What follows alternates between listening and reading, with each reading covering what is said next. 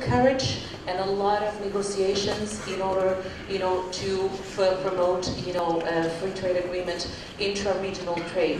And I think also there's one key thing that I wanted to bring here is the business actors. Do they know about the free trade agreement? I'm sure there are a lot of actors who have no mere knowledge about the opportunities and about the challenges of the free trade agreement. So what are the measures that are done at the procedural level, at the administrative level, at the technical level to accompany African investors in order to implement this free trade agreement? Thank you, Karima. Now let me bring in Mr. Taylor. European Union. What lessons can the continental free trade area learn from the European Union, especially with Brexit going out? We've seen what's been happening since they voted to stay out of the European Union. So many challenges. Perhaps sometimes when I reflect, I say, oh, if they had told the British people that this will happen, or if they have another referendum tomorrow, they may say, no, leave us there. But I'm not from the UK, so I don't know. So you give us your own perspectives. Thank you, Nancy. One of the speakers doing Google messages earlier here this morning said that until the lion tells his story, the story will always be told by the hunter. I think he was speaking to me. So I'm not going to tell you what lessons you should learn. Right? I think you have very distinct speakers and guests here from the African Union and so on. I think you will learn your own lessons. What I can share with you is some of the experiences that we have seen in the European Union. And from that, you will draw your own conclusions. But let's start with Brexit. It's a mess. It's also a proof that if you don't bring everybody along in the journey with you, there will be people that will be dissatisfied, and they will even shoot themselves in the feet because they're unhappy. I don't think anybody now that follows the Brexit story can really see what the advantages for the majority of the people in Britain from leaving a very well-established trading pattern. But it's so ingrained in there now that the decisions are taken which will have an impact. We've seen in the press here in Nigeria that there will be an economic impact here. That may be exaggerated for the media, but we know even within the EU that investors, they like stability. And when you have an unstable situation like the Brexit talks, it leads to disturbances of the market, and that has a negative impact eventually on the economy. And that will be felt even as far away as Nigeria. When people talk about the consequences of Brexit here, my personal belief is that it will not have such an impact on a country like Nigeria in terms of its trade with Europe. But there are other countries in Africa that have preferential trade agreements, our famous economic partnership agreements, where that trade will be affected enormously. Where you have countries, for example in Southern Africa, that send most of their exports to Europe via the UK, from day to day, if there is a no-deal Brexit, that preferential trade pattern will be cut off, and that has enormous consequences. Now, what does that say for the African free trade area? It shows that if you don't have the preferential trade regime, trade is much more difficult. And when you establish a successful trading regime, it really links everybody very closely together. And the whole problem with Brexit, in fact, is how to unravel that relationship in a sensible way. And I think there, it's not necessarily a lesson for you, but it is certainly something that your heads of state and your negotiators really need to take on board. How far are you prepared to close up your relationship? How far are you prepared to give up sovereignty to build that trading relationship? I think in Nigeria, there is a very open debate about that.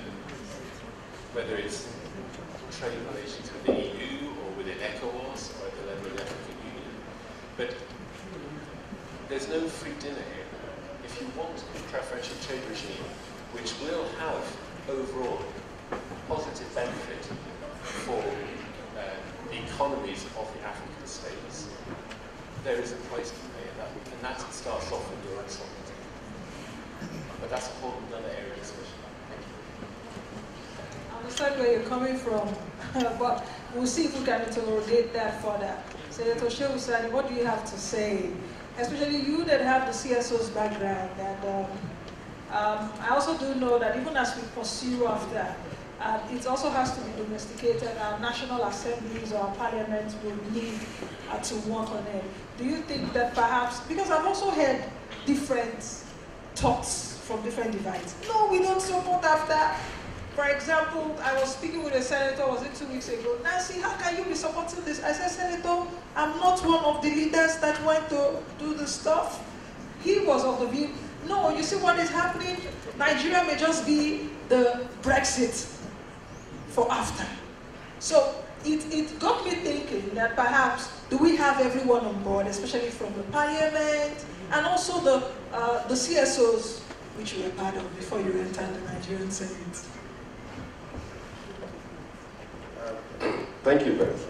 Well, all has been said, a lot has been said about the African trade-free area.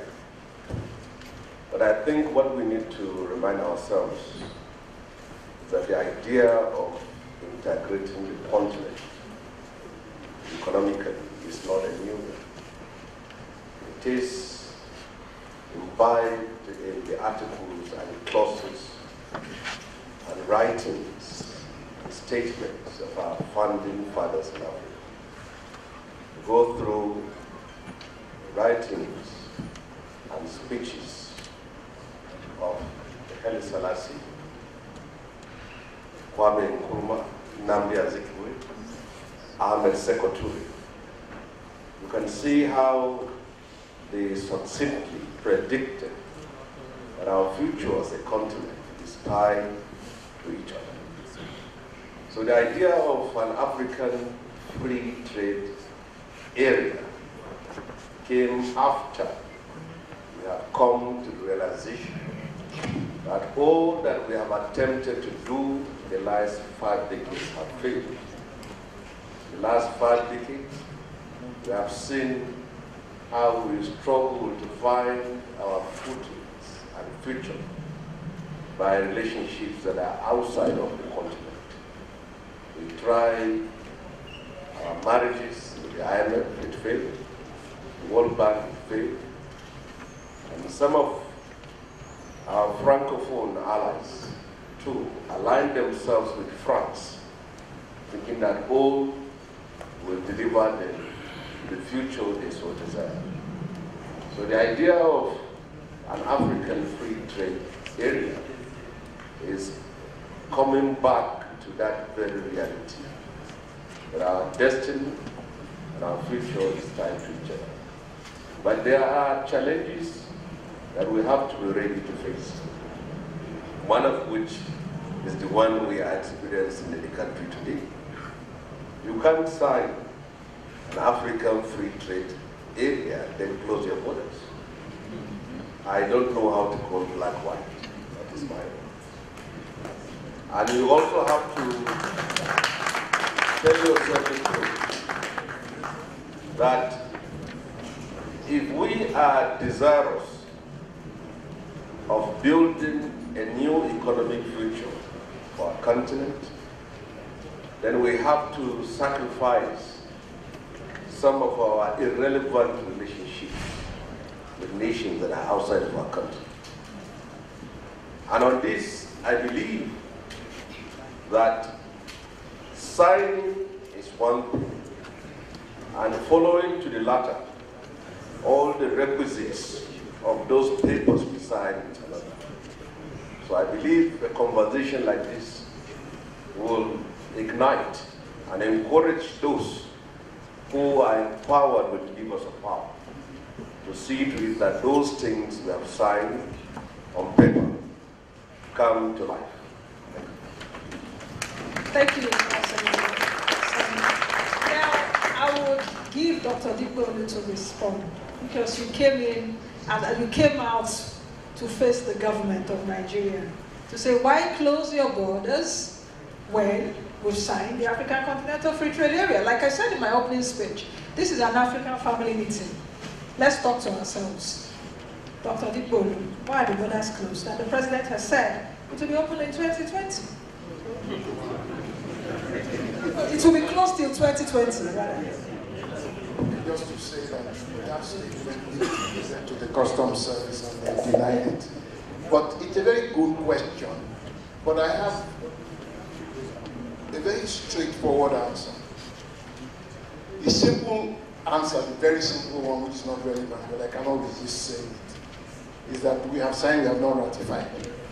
But more importantly, the AfCFTA is trying to introduce a rules-based trading system in Africa. Now, the very people who have already signed previous agreements with Nigeria on customs cooperation, on the rules that will affect transit of goods, are not living to those obligations.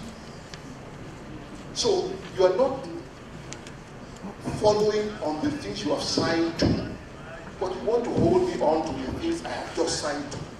So what you will then have is that I will sign on to the AfCFTA, and you will continue to do these things you are doing to undermine my economy, smuggling, dumping. You will continue to do them because I've signed the AfCFTA. But you have not recognized the agreements, the various agreements that we have signed under ECOWAS, under the Cotonou agreement, I think it is, that regulates the trade between us and our neighbors. You have not signed on to them. You signed on to them, but you are not observing them. But now you are asking me to observe new rules. So I think it's a very good opportunity for us to remind everybody that all obligations should be adhered to. How do you explain? And I really don't want to use the example because of my background, but I have to. How do you explain a situation in which Nigeria increased tariffs on rice in 2013, and since then the export of rice to Benin has been 500% since 2013 of parboiled rice which they do not eat? How do you explain that Benin, with a population that cannot compete with my hometown, exports second highest importer of rice after China? How do you explain a situation in which there are agreements that have been signed? This is not the first time the border has been closed. President Obasanjo closed the border. Benin came to the table, signed the agreement with us, and observed that agreement. Then after a while, they dropped the agreement. So I think it's an opportunity for us to say that when you sign up to things, let us all observe what we sign up to, and let it not only be that when we show you that there can be a reaction, that you now say that you signed it and you are not observing the rules. One of the ones you signed up to, you are not observing yourselves. I think we must tell ourselves the truth in Africa. We sign for rule-based trade, we must observe rule-based trade. The beauty for me of the AfCFTA is that in addition to those rules on customs cooperation, those rules on transit management, there is a dispute settlement mechanism. ECOWAS doesn't have a dispute settlement mechanism of that sort. But I should be able to go somewhere and say, you are undermining my economy. Which country in the world, anybody in the audience that's willing to take on, allows people to dump into their economy and just say, we're happy? Where? There must be some sense of national interest in our relationship with other states, no matter how much we love the Pan-African project.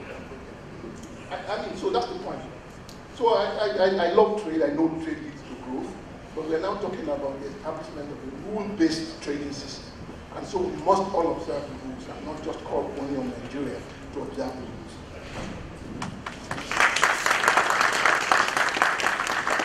Okay, Dr. Dipeolu, what I will just take in summary, I'm going back to my science background. One of the forces in physics, to every action there's an equal and opposite reaction. So perhaps that's it from Nigeria. Senator Sani, I don't know if that from Dr. Dipeolu answers your question. I will go back to you a bit. Professor Jerome, what we're talking about now is one of the challenges, Nigeria closing its borders and saying for other countries that are bordered with Nigeria, for us to have rules-based trading system. But what other challenges are we seeing with the CFTA that may likely come, especially even as we see the European Union as the only example right now that we're seeing. What are the challenges, and what are the solutions to those challenges quickly? Thank you, Nancy. I think added to the point you have made about border closure, you should add the xenophobia in South Africa. And these are some of the biggest countries in Africa. This is the reality of the situation. Before we engage in this over-celebratory mode, I normally remind people, to go back to their international economics class. We used to teach University of Ibadan. Free trade is one of the several stages as you move towards liberalization. It is just number 2 after preferential trade agreement. You still have a series of stages. Customs union, from there you move to common market, then from common market to economic union, where the EU is now. Then if you take like what the East African community wants, they want to have a political union. Then you have a political union before finally you get to the complete economic integration. So it's good to celebrate, but stage 2 is not good enough. But if you look at the different regs, there was a very important question you asked. Not all the regs are not at the same level. On behalf of African Consultancy Building Foundation, I actually led a team of consultants to visit all the regs to assess what they are and their capacity imperatives. Many of them don't have the requisite capacity. The most successful now is the East African community. They are doing very well. ECOWAS is number 2. You find that ECOWAS has even surpassed the stage where we are now, which is a free trade. They're already in the aspect of customs union. But why is it that fundamentally very many of these rates are not working? The major aspect is finance. Our heads of states are not paying their bills. And there are many reasons for that. The first is multiple membership. You have something called the spaghetti bowl. If you look at the way African countries are members of the economic communities. I think Kenya is the part. Kenya is a member of 5 out of the 8 recognized regs. So what part of what this free trade agreement will do is to help us harmonize and remove the distortions. But there are a number of disadvantages or challenges along the line. Let me just list them. The first one is that if you look at what has actually restricted trade in Africa, tariff is just one of the obstacles, but they are not the major ones. The major ones are non-tariff barriers. I'm happy that our military people are here. Just take a trip to Benin Republic. There are at least about 18 different checkpoints there. There is no way this one is going to stop. It can only improve. But those are the major challenges which you have to counter. Followed with the lack of infrastructure. Free trade is not going to solve your infrastructure problems. Like I mentioned earlier, if you look at a map of Africa, 16 countries outright are landlocked, which means they are not linked to the sea. Because about 80% of trade in Africa, or I think 90%, is carried by sea, maritime, which is where the seas are very important. You find Mombasa and others serving the other ports. But there is a lot of inefficiency in these ports. The only port that is efficient in Africa is the Durban port in Africa, in South Africa. Even then, Durban port is one of the most expensive ports in the whole world. So there are several challenges you have to counter. Only 12% of our roads are paved. So how are you going to compete? And even when you talk of free trade, we try to look at the composition of trade by Africans. You find that invariably the trade is going to be in processed products. Because currently, we are spending about $63 billion to import food, what we can do in Africa. But many of these food imports, they are processed foods. So if you are going to have a share of the market, you have to find a way to produce. The supply side factors are very, very important. If you don't produce, there's no way you can compete. And in the case of Nigeria, there's no way you can compete by producing with generators. So you need to really sit tight and find out how you can take advantage of major challenge which I'm going to mention is some of the factors, I mean the political factors that have created against trade. I mean the leadership. You find a situation where many of them come to the African Union, very good deliberation, they sign those things and they forget about them. There is no way these things are transmitted to the country. There's a wide gulf. I work with the African Union, but I will tell you the truth. We've been to the European Union, they do this properly. At African Union, there is no way for you to sit there and ask yourself, the decisions that were taken last year, how many of them have been implemented? So that was why some of us who say there should be a moratorium, no more conferences, no more seminars. Just go and implement what you've agreed before. Africa will move forward. Thank you, Prof. I think perhaps you just ended our session. Let's go now. But you've said a lot of critical things, and even as you enumerated the challenges, you've also given the solutions. We must get our infrastructure right. We must get our policies right. And Karima did say something, not political will, but political courage. You know, not just political will. Let me tell you this, our experience as we are planning this conference for those 3 days. Of course, we expected a lot of delegates from other African countries, like the Kenya High Commissioner told you. The Deputy President of Kenya was supposed to be here with us today, if not of states events. One of our delegates from Cotonou was supposed to come here. And when we were, okay, perhaps my partner told you, the ticket from Cotonou to this place, just guess, close to 500,000 naira. Just Cotonou. Cotonou here. Yes. 500,000 naira to come to Nigeria. So when my partner told me, I was like, I was so infuriated that it's even costlier to come from Cotonou than to come from US or the UK. So are we really serious? Karima, please. Actually, I heard about it. I think this is one of the issues not only business people are facing, but I think all the different actors and stakeholders are facing to come to Africa. And I want to raise your attention about two important messages here. First of all is mobility. We're talking about free trade agreement, we're talking about economic partnership, but we're putting a lot of obstacles in terms of goods and services and also people mobility. So, first of all, you talked about the closing of borders. How would we do a free trade agreement if, because of the so many conflicts between different African countries, they're closing borders? This is an important problem.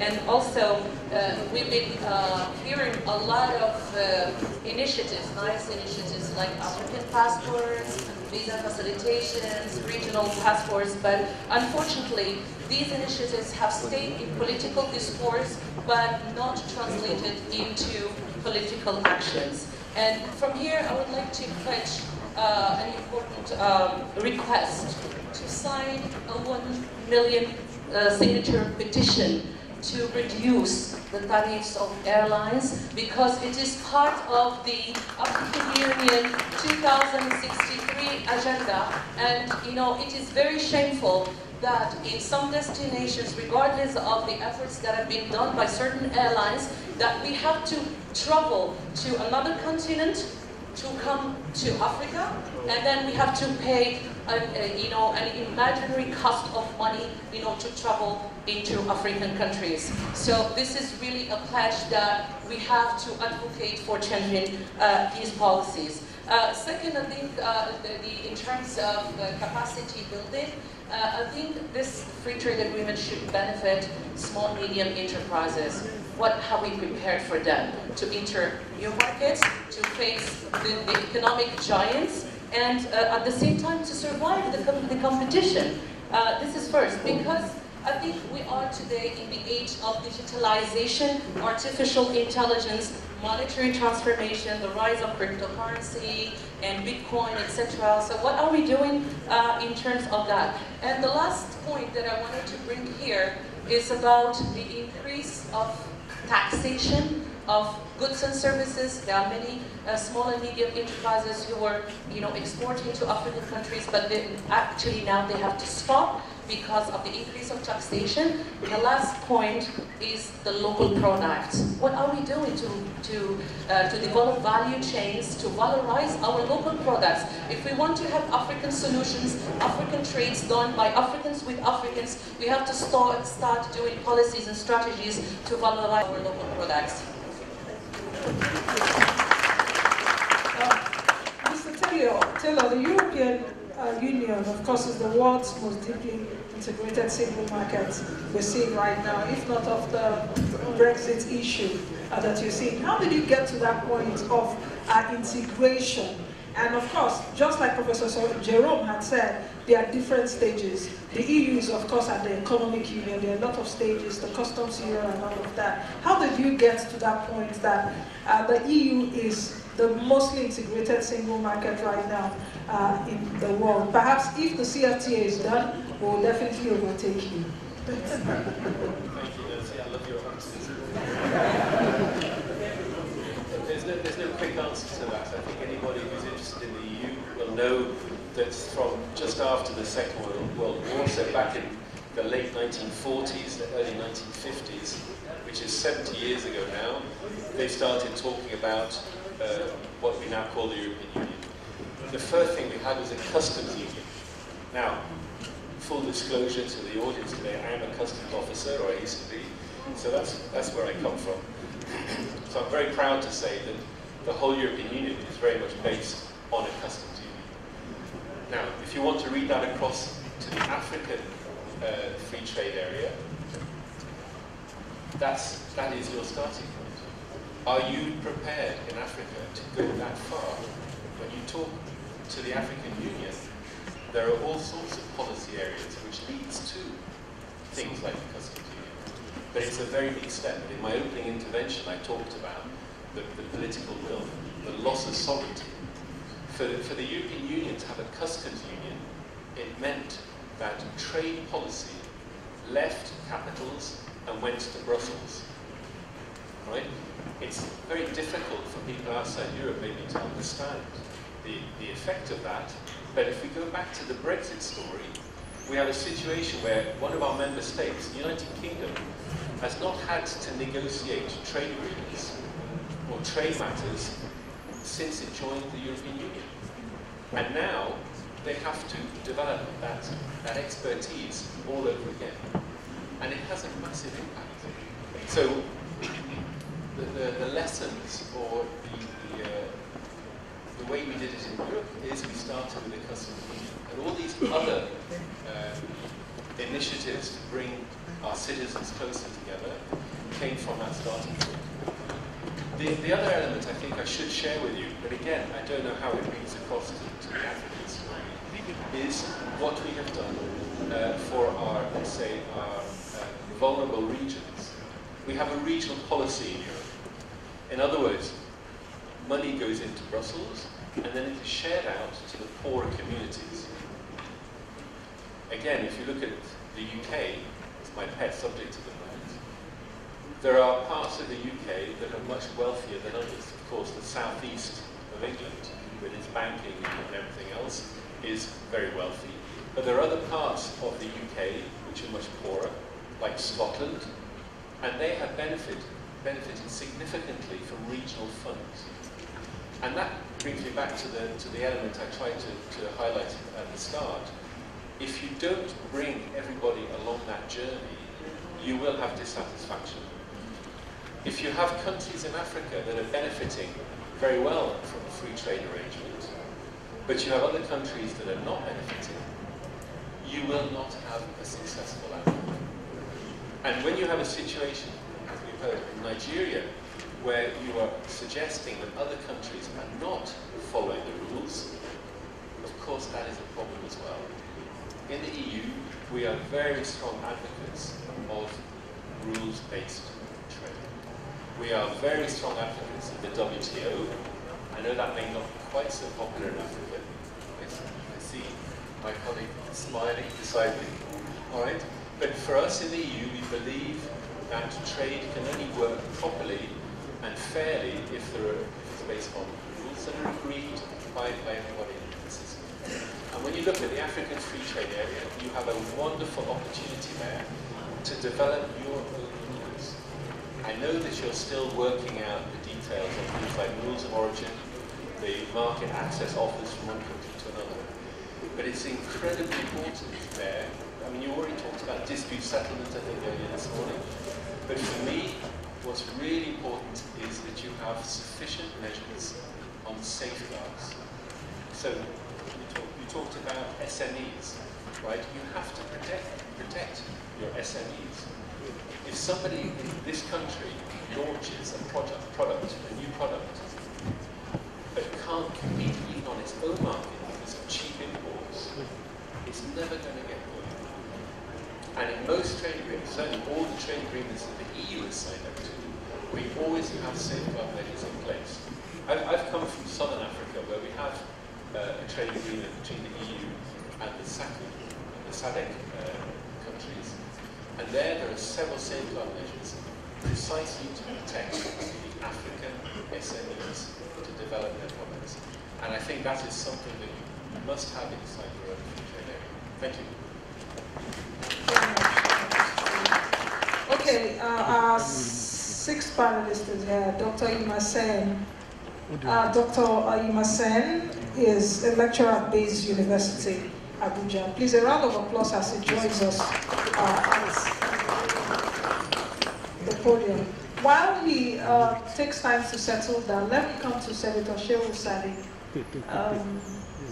Can all African countries compete equally? Because if you're looking at even the African continent right now, you are talking of not more than 5-6 economies. In fact, if you're talking about 2, perhaps Nigeria as the biggest economy on the continent, and South Africa as the most advanced or industrialized country on the African continent. You're also taking a look at perhaps like Egypt and all of that. And like I said in my opening speech, we have about 5 to 6 fastest growing economies in the world here in Africa. So it beats me really why all this pervasiveness of hunger, poverty and all of that, still, we're still colored by it. With this CFTA, can all African countries compete equally that an Equatorial Guinea, for example, will not feel threatened with Nigeria? Thank you for that. First of all, we need to understand that there is a difference between richer countries converging and poorer countries converging. When richer countries converge, is to preserve their wealth and become richer. When poor countries converge, to see how they can escape from poverty, at the same time protect their economy. Now it is the idea of the free trade area is to, I believe, address some of these differences within ourselves. And the pessimistic aspect of it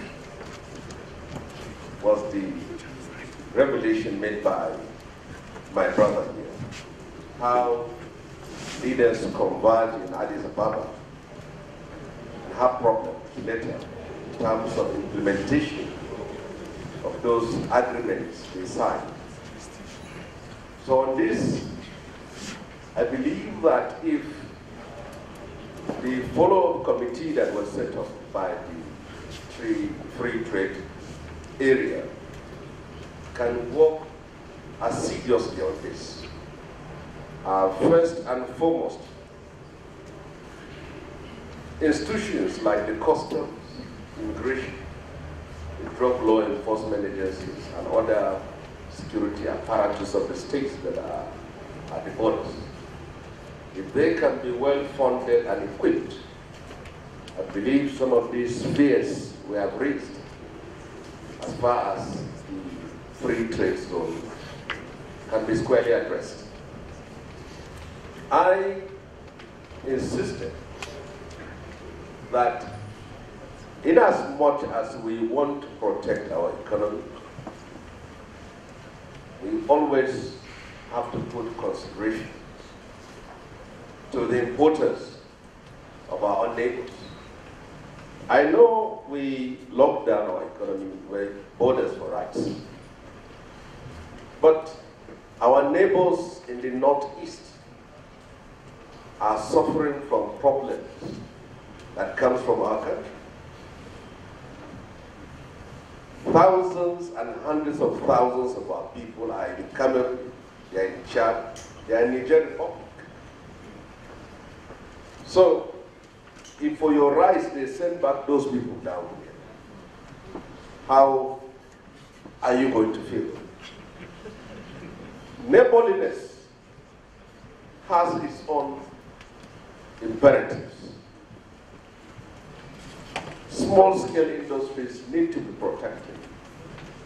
But I believe the rules that are there in the free trade zones makes provisions to ensure that some of these institutions of the state takes care of this.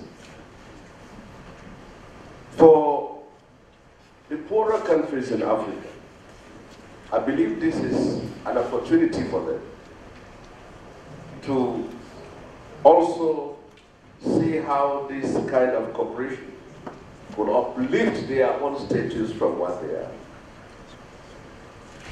The sub-regional bodies, the ECOWAS, the SADC, and the East African Commission have their own challenges, but to a greater extent, they have also worked.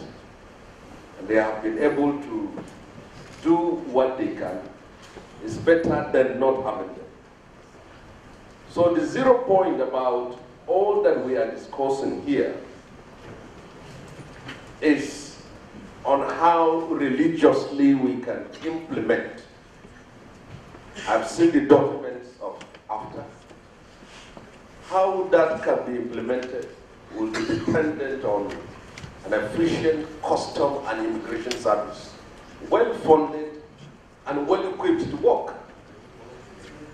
No matter what we do, as far as those institutions are where they are, we'll simply be wasting our time.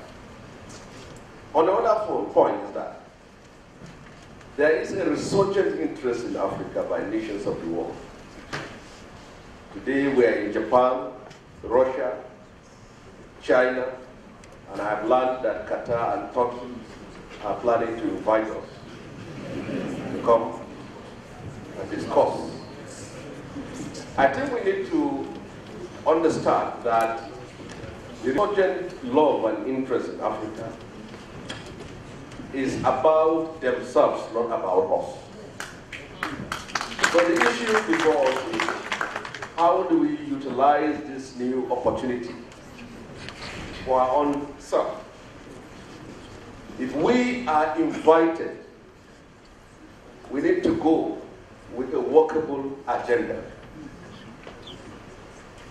If you go to Russia and you are signing with a Russian government for 2,000 to 3,000 kilometers of railway, there is an African proverb that says, if someone is giving you something, you look at what he has. Is that feasible? Is that possible? So I think if we are to make good use of this new interest in Africa, we should also key it to AfCFTA. We need to come, despite the fact that we are a continent of countries, we still have our own individual peculiarities and interests. But this is important that before we attend any meeting being called by any country, there's first of all the need for the leaders to meet within themselves. Now come out with a position that this is what we actually want. If we are not careful, nations like Tahiti will start inviting all of us. Then we go there, we sit down, the televisions are there for 2-3 days, and then we come back and nothing changed. It is a shame to see as a continent today, thousands of our people are crossing the Sahara to Libya and drowning in the Mediterranean Sea. They attempt to search for greener pasture in Europe.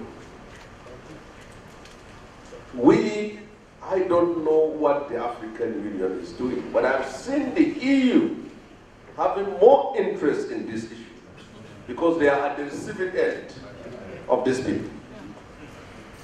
So let us save a date. Meeting in Japan, in Brazil. Let African leaders at least try to summon the courage to meet in Libya and address the problem of these thousands of our young people that have a lot to deliver to our country. And I believe